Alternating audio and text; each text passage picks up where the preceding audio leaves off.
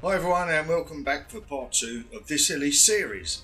Now, before I go through the model history, I'm going to go back to basics and have a look at the vehicle identification number, or VIN, used on the Elise from 1996 to 2001.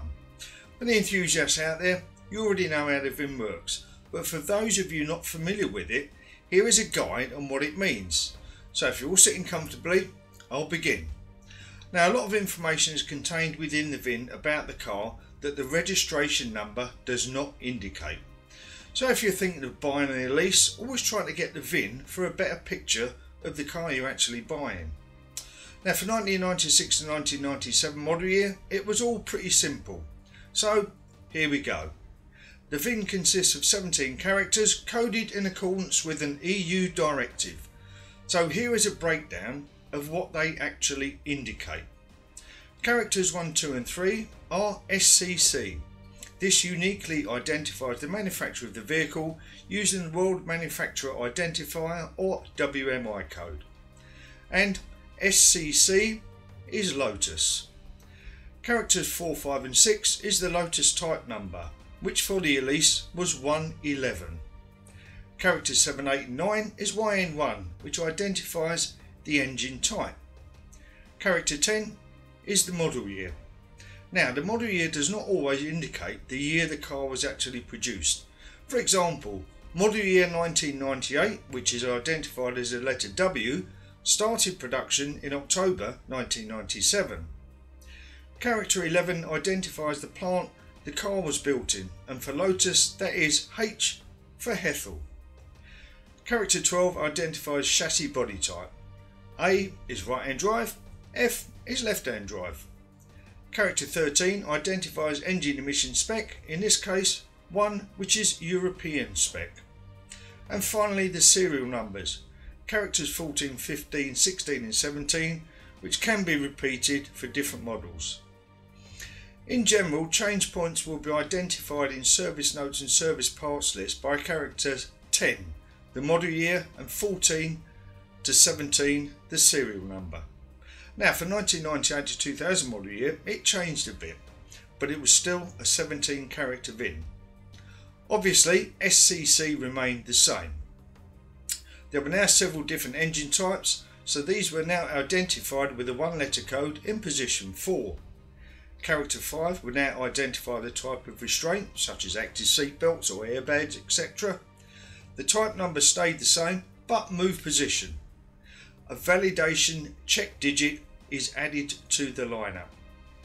Model year remains in the same place, and another assembly part was added, being Shah Alam, Proton's factory in Malaysia.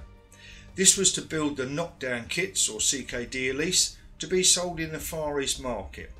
180 cars were produced and sent to Malaysia, with quite a few of the finished cars sent from Malaysia to Australia.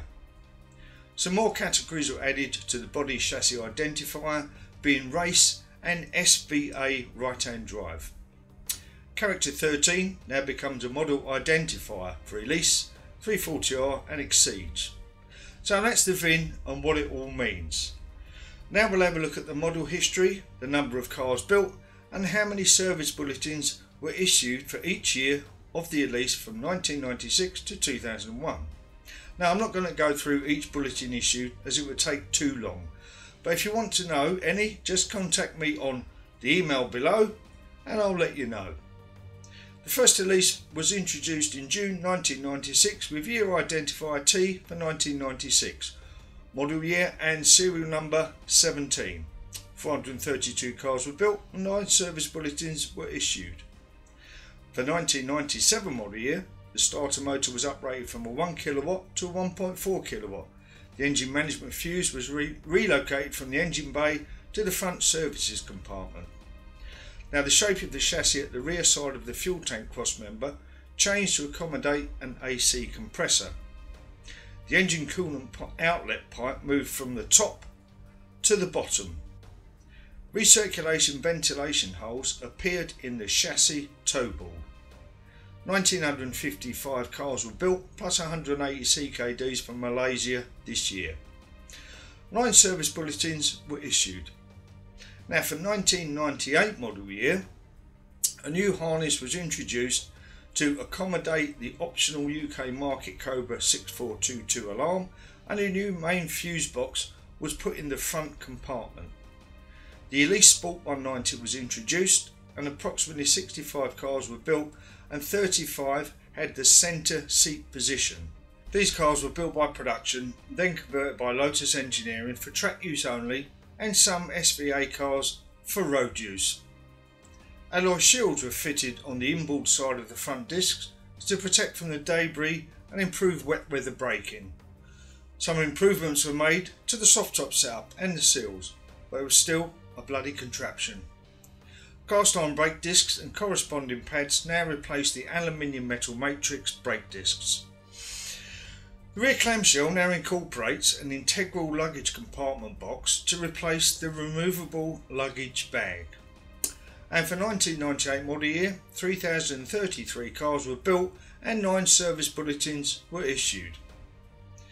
Now for 1999 model year, the Elise Sport 135 was launched, power up from 118 brake horsepower to 135 using a modified cylinder head, close ratio gearbox, sports exhaust, competition style seats, quicksilver paint with a blue soft top.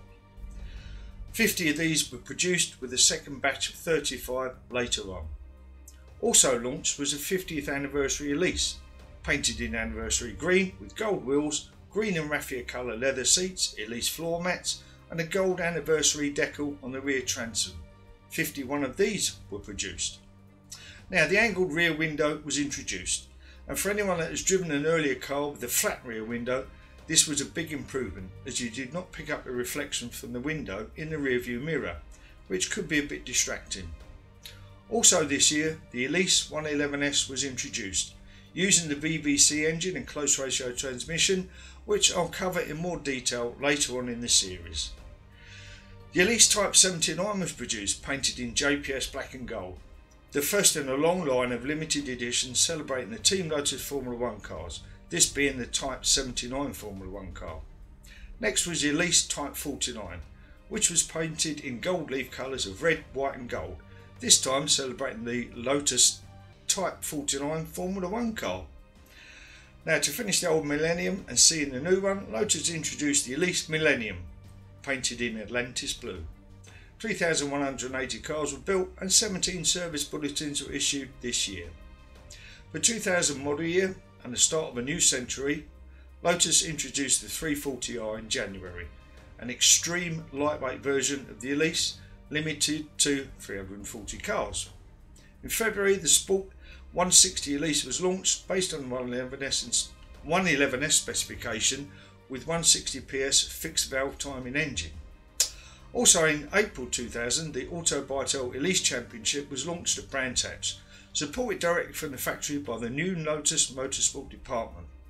During the day at Brands Hatch, the new Lotus Exige was launched, taking a lot of its styling from the race cars. And in July 2000, the first Exige was built. I'll be doing a separate episode about the 340R and the Exige. 2,634 cars were built and 13 service bulletins were issued. Now for 2001 model year, the introduction of the new Series 2 Elise. But 44 Series 1 Elise and 84 Series 1 Exiges were built and 5 service bulletins issued. So that's the model history of the Elise, the Exige, 340R, 96 to 2001. In the next part, I'll be talking more about the car, its technical features, construction and powertrain, etc. So I hope you can join me for that, and until then, take care, enjoy your Lotus and so long.